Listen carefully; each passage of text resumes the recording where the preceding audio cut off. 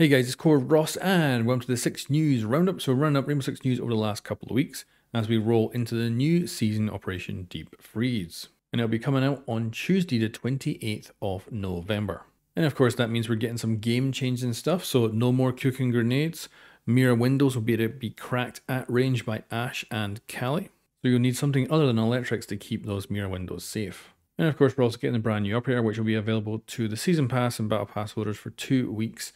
And then, of course, people can pick him up with Renowned after that. And I think he's going to be fun, so we'll see how he plays out. It's also been revealed what streamer charms are coming with the new season. So we've got these new 4 being added into streamer charms that are already available. And then we got a blog post that was put up, and this went over connectivity and specifically going over the server issues, which basically got really bad at the season 4 of last year.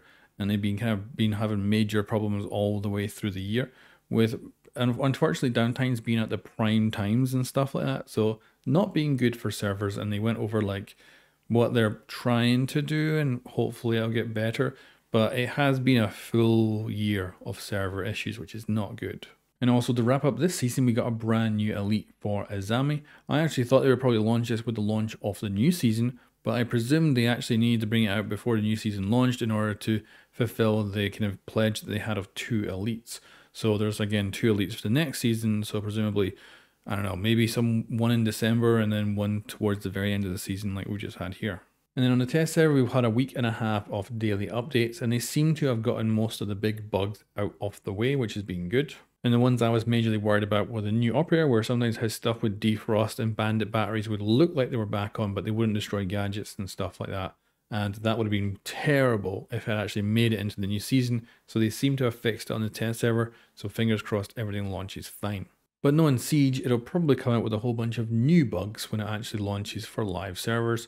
But I am looking forward to this season a lot. So hopefully it will work quite well through December. I remember I was really hyped last year at this time, and then I ended up not being able to play much Siege at all in December. So fingers crossed I can actually sit down and play a bunch of Siege. And then if you want to see something cool I've been up to, I customized an NZXT PC on the main channel, and I like how the hell it turned out. I'm very happy with it.